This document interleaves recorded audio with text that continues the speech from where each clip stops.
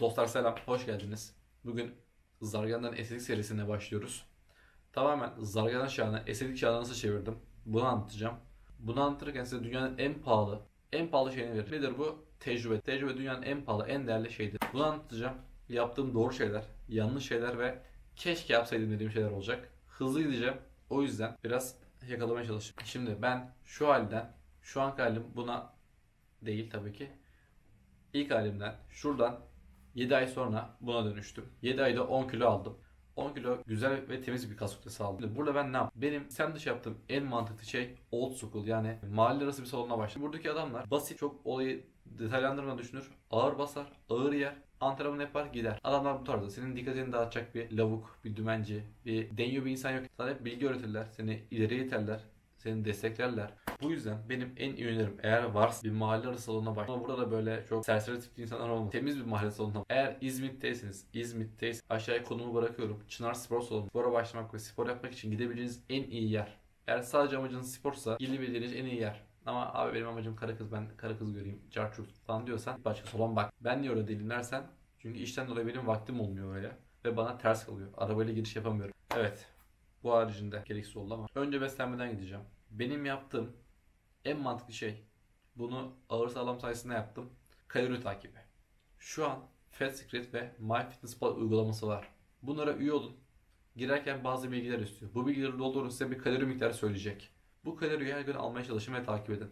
Ben nasıl yapıyordum? Ben yabancı bir siteden kaç kalori almam lazım bunu ölçmüştüm. Sonra her akşam şöyle bir not defterine yediklerimi yazıyordum. Sonra diyet sitesinden protein, yağ, karbonhidrat ve kalorisini yazıyordum, topluyordum. Ben bu şekilde, benim 2, 3, belki 4-5 ay takip listem vardı. Bir not defteri full böyle şişmiş de benim diyet listem. Neler yemişim takip ediyordum. Şu an kim bilir nerede, çöptedir. Yani şu an olay çok daha kolay. Bunu değerlendirin. Kalorinizi takip edin. Yaptım, kilo almamda bana çok fayda sağlayan ikinci şey ise erken yemek yemek. Sabah erken uyanıp, ben okula gidiyordum, lisedeydim. Bu yüzden erken uyanıyordum. Kahvaltı yapmadan evden çıkmıyordum. Bir 4 yumurtamı kesin yerdim. Bazen yanına yulaf, bazen tost, bazen güzel bir kahvaltı öğünü oluyor bu. Tam tahıllı ekmeğe fıstık ezmesi ve bal. Bunu sürün. Bazen pek tahin pekmez de sürebilirsiniz. Bu çok güzel oluyor.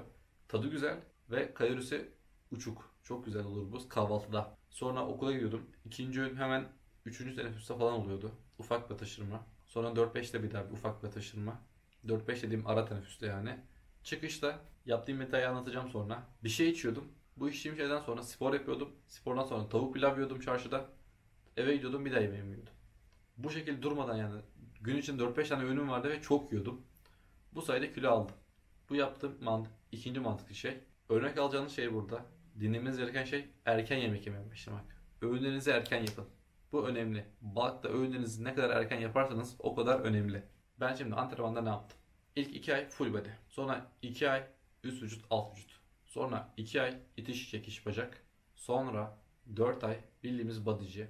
Göğüs, sırt, omuz, kol, bacak diye 5 gün ayırmıştık. Hocam ayırmıştı, oradaki Kenan abi sağ olsun. Bunu yapıyordum. 10 aylık programım buydu benim. 2 ay full body, 2 ay üst vücut, alt vücut, 2 ay itiş çekiş bacak, 2 ay split, 2 ay daha split. Yani toplam 10 ay full bunu yaptım. Tamamen bodyci gibi yaptım. Hiç 5x5, 3x5 carşurta girmedim. Çünkü o zamanlar bu kadar meşhur değildi. O zaman bu kadar meşhur değildi. Hocama dedim, o ne diyorsa onu yaptım. Gelişimini de gösterdim. Bu 5x5 mevzusuna videonun sonunda denk geleceğim. Antrenmanda yaptığım en mantıklı ikinci şey. Durmadan kendimi zorluyordum. Ama formu öğrenmeden ağırlık zorlaması değil yani. Bench press'te benim formu öğrendiysem temkini sağlam bir şekilde ağırlığımı hep artırıyordum. 60 ise 61, 62, 63 bu şekilde artırmaya çalışıyordum. Ve salonda 1 kiloluk ve yarım kiloluk, yarım mıydı 1 miydi hatırlamıyorum. Çok düşük kilolarla plakalar olduğu için artırmak kolay oluyordu. Ama şu anki salonlarda bu çok mümkün değil. Çünkü gym leader almıyorlar plaka çoğu.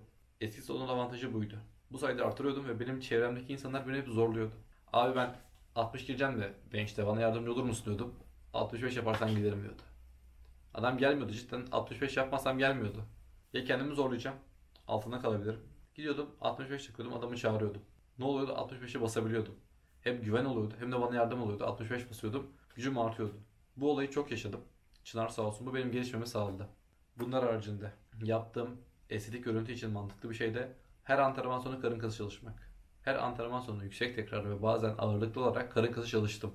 Karın kası programı zaten TikTok'ta da Instagram'da da paylaştım. Şuraya koydum profillerimi. Böyle kayayım hatta. Instagram, TikTok profillerim. Bunlara ek olarak yorumlara da karın kası programı bıraktım. 4 haftalık ama bunu sürekli kullanabilirsiniz. Bunu da bıraktım. Bunları uyguladım. Karın kası olarak da güzel bir görüntüye ulaşmıştım. Bunlar benim yaptığım mantıklı şeyler. İyi ki yapmışım dediğim şeyler. Şimdi gelelim. Lan salak şey, geri zekalı niye yaptın dediğim şeylere. Antrenman öncesi bir şey içiyordum dedim. Bu içecek. Cici bebe, süt, muz, yulaftı. Bunu antrenman öncesi o zamanki bilgim yoktu. Aç olmayayım, antrenmana tok gireyim, kaslarımdan gitmesin gibi bir mantıkla giriyordum. Gidip bir kahve içmek yerine ya da bunu 200 saat önceden içmek yerine antrenmana girmeden önce içiyordum. İniyordum salona antrenmana giriyordum. Bu çok büyük bir hata. Cici bebe ayrı bir hata. Cici bebe yemeyin abi. Cici bebe yemeyin. 100 gramında 26 mı 28 gram ne şeker var. Bu kadar şeker çok fazla. Bunu yemeyin. Muz yulaf olabilir. Süt konusunda şunu düşünüyorum ben. Süt anne sütünden sonra bence bir işe yaramıyor. Ama böyle tariflerle falan kullanılabilir. Sütü yani bir protein, bir yağ olarak bence kullanmayın, gerek yok. Yaptığım ikinci hata, çok fazla cheat meal yapıyordum ben. Evde akşam böyle bir çok yağlı böyle güzel bir yemek olmuş. Gömülüyordum. Şekerli bir şey olmuş, tatlı yapılmış. Gömülüyordum. Cheat meal. Bu cheat meal, cheat day olayını çok kavrayamamıştım. Yani bu çok fast food tarzı şeyleri çok yiyordum kilo almak için. Bu bir hataydı. Ben yağlamadım genetiğimden dolayı. Siz yağlanabilirseniz bunu yapmayın. Ya günlük aldığınız yağ düşük olsun. Aldığınız kalori karbonhidrattan gelsin ve proteinden gelsin. Yani düşük yağ, yüksek karbonhidrat, yüksek protein. Odanız bu olsun. Sonra yaptığım başka bir hata ise yanımda öğün taşımamak. Yani yaptığım yemekte yapıp bunu yanıma taşıyabilirdim. Ama taşımadım. Yapmadım. Bu büyük bir hata. Dışarıda bazen tavuk döner yiyorduk. Ekmek arası falan filan. Bunlar bir sporcu için çok mantıklı değil. Eğer fiziğini gerçekten değiştirmek istiyorsan mantıklı değil. Bu yüzden öğününüzü yanınıza taşıyın. Öğün taşımak çok önemli. Fazla şeker tüketmek. Çok fazla şeker tüketiyordum. Şekeri hayatınızdan olabildiğince çıkartın. Ara sıra yenebilir. Bir yarışma, bir muhabbetin yoksa böyle. Ara sıra yenebilir. Zindan etme kendine. Ama çok fazla şeker tüketme. Video daha fazla uzamadan keşke yapsaydım dediğim diğer şeyleri anlatayım. Su tüketmek. Keşke daha fazla su tüketseydim. Benim su tüketimim zayıftı. Günlük maksimum 3-3,5 falan içerdim. Şu an yani 5 litre rahat içiyorum. Günlük su tüketimini artırın. 4 litre, 4,5 litre içmeye çalışın. İkinci şey ise bir su iç. Tamam burada. İkinci şey ise yetersiz kardiyo. Ben kardiyo hiç yapmıyordum. Ama haftada kilo alırken de haftada 1-2 işte 30 dakika falan kardiyo yapmak ya da böyle 8.000 adım atmak idealdir. Yapılabilir. Yapın. Sizin sağlığınız olur bu. Şu anda keşke yapsaydım dediğim şeyler bu kadar. Aklıma başka bir keşke yapsaydım derken tamam. Bu keşke değil. Bu benim yaptığım bir şey. Size de tavsiye olsun. Ayrı bir olsun. Bu da bir bonus olsun. Supplement kullanımı. Kreatin, özellikle kreatin kullanımı. Kreatin ne zaman alayım? Kreatin, cart, kreatin. Arkadaşlar kreatin eyvallah çok önemli bir supplement. Ama sen daha formuna oturmadıysan, ağırlığını arttırmıyorsan, daha yani böyle bir ağırlık arttırma gelişimine girmediysen ilk başta kreatin almanın hiçbir anlamı yok. Hiçbir anlamı yok. Git beslen, gücünü arttır, kilo al. Artık formunu öğrenmiş. Formunu öğrenmiş derken yani bench press'te rahat bir şekilde bench yap. İşte 60, 70, 80 kilolara gel. Güç arttırmaya odaklanınca kreatin al. Ya bundan önce gidip kreatin almak saçmalık. İlla bir supplement alacağım diyorsan önceliğin git bir kan testi yaptır. Eksik vitamin varsa önce bunları al. Sonra pre-workout olabilir. BCA olabilir. Şu an satış yok ama gelecek. Probio'dur. Keşke benim dönemimde olsaydı da alsaydım dedim. Şu an yine reklam diyeceksiniz ama yani arkadaşlar bu deneyenler biliyor şu an. Etrafımdaki insanları denetiyorum. Abi haklıymışsın ya diyor. Çok abartmıyor musun diyorlar bana. Şu benim dönemimde olsaydı beni 4-5 adım ileriye atardı. Vitaryo karbonhidrat, 22 gram gerçek izole whey protein. 22 mi yalan söylemeyelim şimdi. Evet bir ölçekte 22 gram. BCA var. Arginin var. Glutamin var. Ornitin var. B6 var. B6 protein sentezini artırır. Ya bunun içindekileri gidip bazı markalar gibi şimdi whey protein içindeki BCA'dan sayılmıyor. Ekstra BCA var. Whey protein BCA'sı var. Ekstra BCA var içinde. Benim dönemimde şöyle bir şey olsaydı kaçırmazdım. Bunu alırdım, kullanırdım. Bunun faydasına çok inanıyorum. Ben şu an glutamin falan kullanmadığım için bıraktım. Yarışma döneminde olduğundan dolayı. Ama off sezonda ya da en yakınki bulk sezonda bir numaralı supplementim probiolar olacak benim. 2 numaralı supplementim BCA olacak. 3 numaralı da Smash olacak. BCA niye daha önce? Dinlenmemi çok iyi arttırıyor. Bu yüzden BCA olacak. Ki yeni birkaç şey daha geliyor. Belki onlar olabilir bilemem. Şimdi ekstra bonus. Video çok uzadı. 5x5. Çok kısa anlatacağım. Ben 5x5'i ilk sene yapmadım.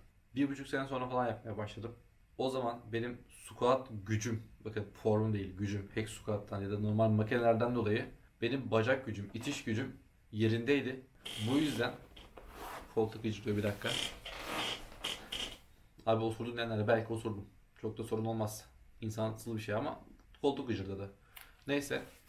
Benim bacak gücüm yerindeydi. Hack squat'tan dolayı, leg press'ten dolayı, işte diğer izolelerden dolayı bacaklarım kuvvetliydi. Bu sayede ben squat'a rahat alıştım. Formumu öğrendim. Hemen squat'ımı arttırmaya başladım. 5x5'te bu benim işime yaradı. Aynı şey bench'te, row'da, deadlift'te hepsinde geçerli. Güç kazandım. Bir hipertrofiden dolayı bir artık kaslarım olduğu için daha hızlı ilerledim. Benim önerim de bu. Sıfırdan gittiğinde Zargana'ysan, gücün yoksa bence 5x5'te vakit kaybetme. Furkan abi kızabilir bana. Anlıyorum ama bence önce şöyle bir amacın fizikse, çok güç değilse bu yine bench, deadlift, squat, row antrenmanın içinde olsun. Biraz daha yüksek tekrar çalış. Kas kütlesi kazan, güç kazan. İleriki dönemler işte 1,5-2 sene sonra baktım bench'in, squat'ın, deadlift'in, row'un kilona göre zayıf. O zaman 5x5 yapıp güç kazanabilirsin. Bu mantıklı. Ama zarganaysan, 60 kilo bir çocuksan, benim ilk başladığım haldeki gibi, gidip 5x5'te bence vakit kaybetme. Önce bir hipertrofi antrenmanlarına odaklan. 5x5 evet hipertrofi sağlıyor ama kabul edelim bir bodyci antrenmanı kadar hipertrofi sağlamıyor. Bodyci antrenmanında kasın anasını ağlatırsın. Çok da güzel gelişirsin. Bu yüzden benim önceliğim ilk 1 sene, 1,5 sene bodyci gibi antrenman yapmak. Sonra isteğe göre 5x5 yapılabilir.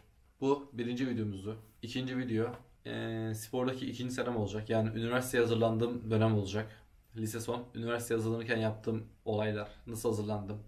Hazırlıken spor ne alemleri. Bu olacak. Bunun için abone olmayı, video beğenmeyi, yorum atmayı unutmayın. Çok önemli şu an bunlar. Kanal yeni büyümeye çalışıyor. Bu yüzden abone, beğeni ve yorum. Bunu istiyorum sizden. Instagram sayfam burada. TikTok burada. Bunları da takip edin. Instagram'dan düzenli olarak içerik paylaşıyorum. Hikayeyle bilgi paylaşıyorum. Postlarda bazen çekiliş yapıyorum. Haberiniz olsun. Takip etmeyi unutmayın. Herkese bol şans. İyi antrenmanlar. Şöyle kapanış bir şey bulmam lazım. İyi günler. Yemeğiniz de bittiyse afiyet olsun.